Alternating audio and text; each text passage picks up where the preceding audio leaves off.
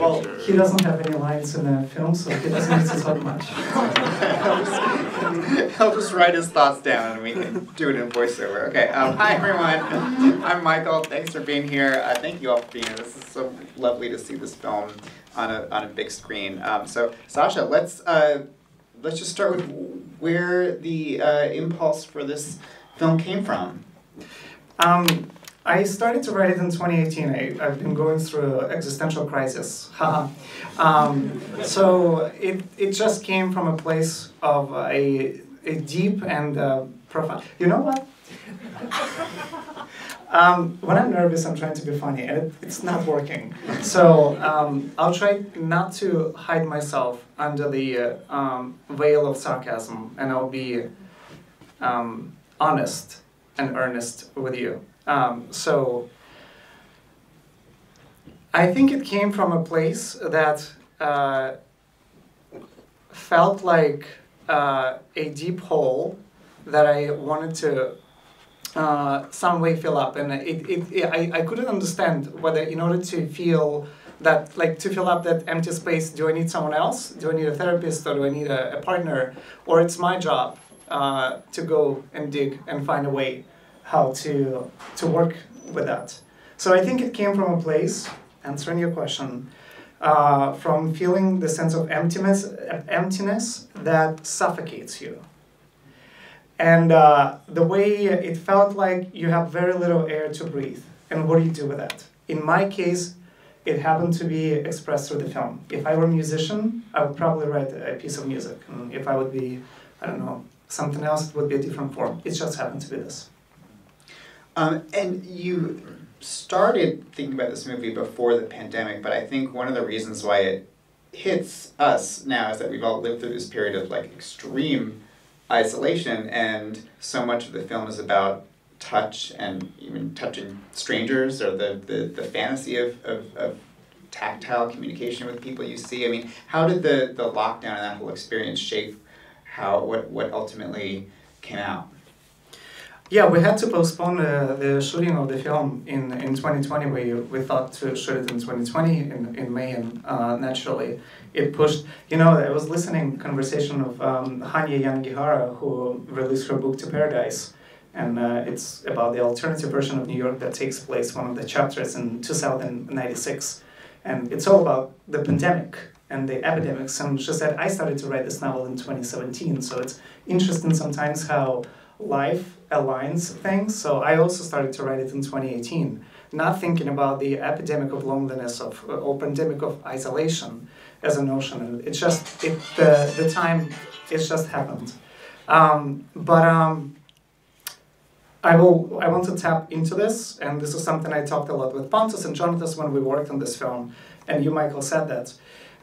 There are three fundamental connections that we are seeking as human beings. It's an intellectual, spiritual, and sexual. The chemistry, the touch. We're lucky if we find one or two within one person. And sometimes it can become a partnership, colleague. It can become a family. If it's a heart-to-heart, it can become lovers. Rarely you can find all three within one. I don't know if it's even entirely possible, or forever, as we evolve as humans. Like, we can connect right now on an intellectual level, but it doesn't mean 5 years later we would be in the same place. So when it happens within the human relationship itself like this. So yeah, like the idea, those are topics to me seems timeless. It did happen, that pandemic happened, so did I answer? Yeah, yes, thank you. Well, let's talk about dance, because I think it's so unusual to see dance on film, unless you're watching a movie musical or a music video or something. But especially this kind of interpretive modern dance in a narrative piece. Can you tell us, first of all, a little bit about your own background in dance, and then how and why you decided to tell the story with that as the primary mode of how people communicate in it? I like that dance by nature. It's a nonverbal communication, and I've been dancing for the past 25 years. I no longer do. I'm 36 now, and it doesn't work. When I did dance, Pontus and I met 10 years ago, briefly, while I was studying the Joffrey Ballet. And I was thinking that to use dance, it felt like the right way to portray the fantasy and to portray the intimate connection. So if I wanted to talk about sex, I didn't want to show sex. I wanted to dance sex.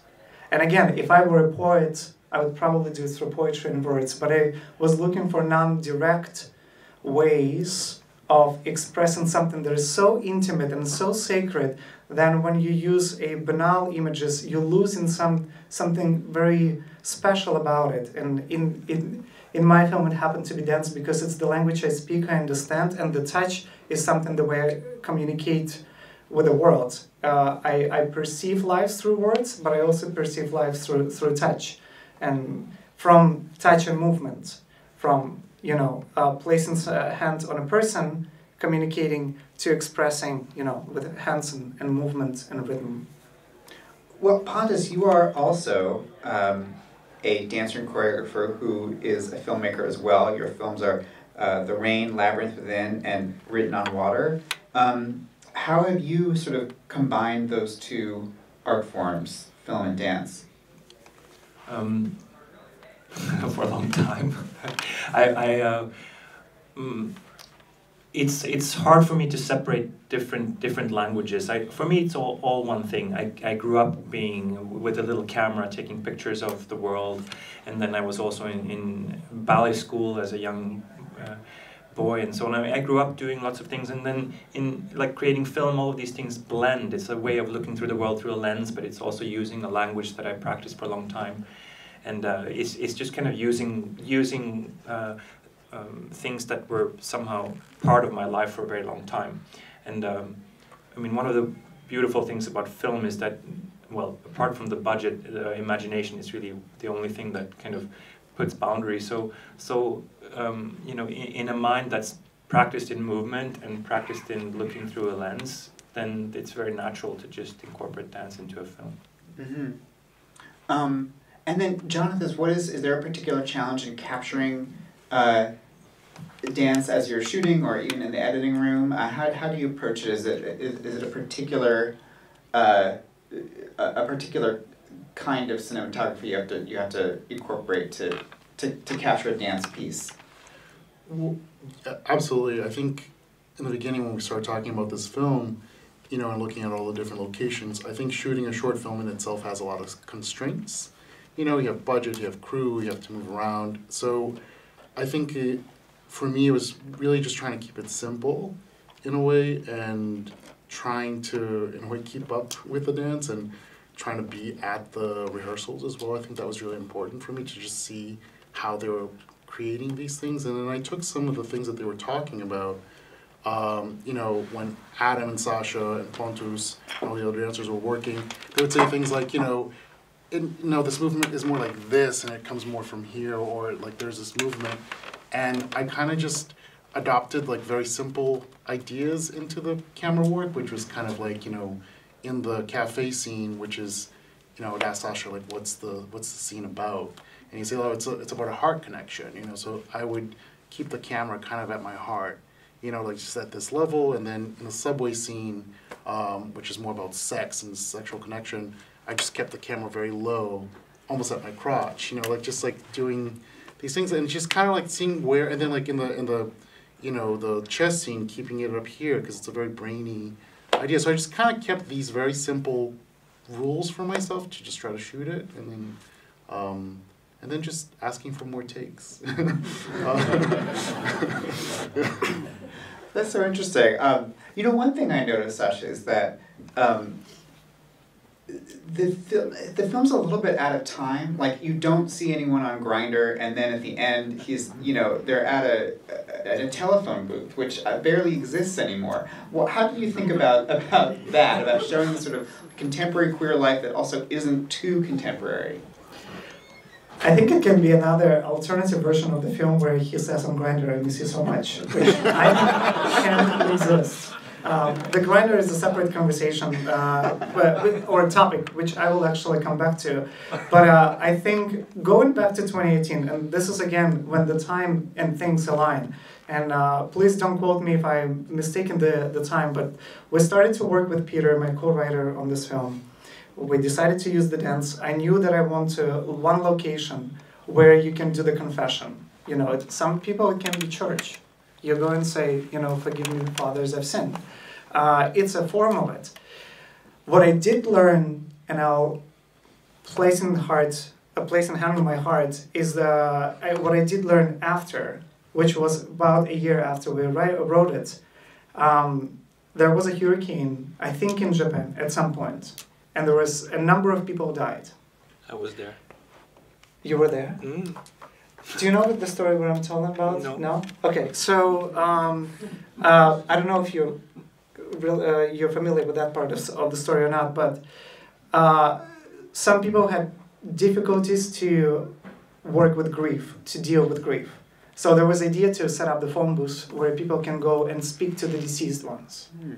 And they would pick up the phone and they say everything they did not. I swear to God, I learned it after I wrote it. But it was so interesting that the timing aligned, and I'm not asking for a credit, so like, oh my God, I came up with such a great idea. No, it's not that. It's just, I'm happy to hear that the idea of the confession where you can be true self, where you can be naked, both like literally and figuratively speaking, where you can take the layers off and speak your truth in your own fashion and your own way.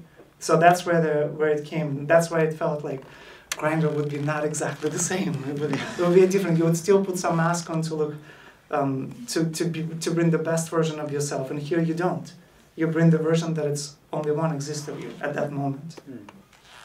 I'd love to hear from any and all of you about, well, there are so many locations in the film that are public places. There's subways, parks, you know, being along the river. How, like, on the fly was the shooting, and, like, were there any, like, complete mishaps? Like, were there strangers who, like, come up and start dancing with you? I mean, how did that play out? You guys go.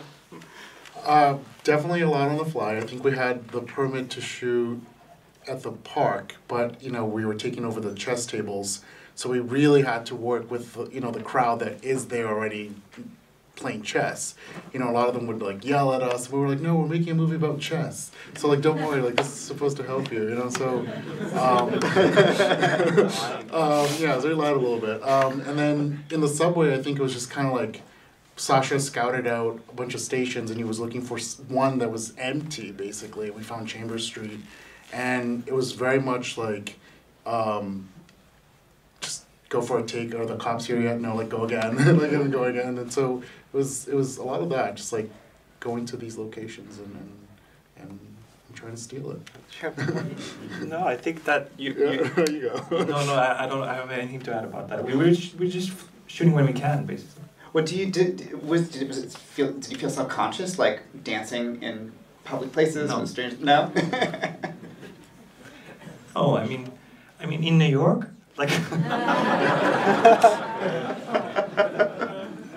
You could have set out a little bowl and gotten some spare change, probably. I think one of the greatest thing in this experience, and mind you, this is my first film. I've never done film before. I worked in a film industry side, but not. I wasn't behind the camera, and I felt like my job is to bring the best ones and let them do the work. And Pontus is an established dancer, choreographer, and a filmmaker. Jonathan has experience working with camera and editing, so I was like, okay, you boys know what to do.